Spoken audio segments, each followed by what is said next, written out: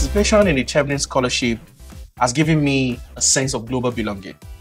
And I've also cultivated that continuous desire to contribute actively and significantly to socio-economic development, both locally and globally. It feels just great to be part of this global community of leaders. Many people who used to be Chevening scholars, now they are on the top in their countries, in government, sciences, arts, communication. Programs like Chevening, they just enable to build cultural bridges and to promote the British culture in the world, and to the other cultures, give them opportunity to speak up and to show themselves.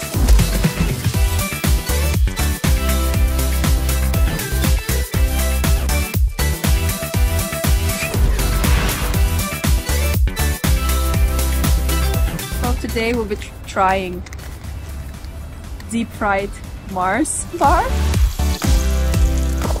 Preparing English breakfast by Chevening. Grease the tray and the sausages with oil and put them in the oven. Chop the mushrooms and fry them.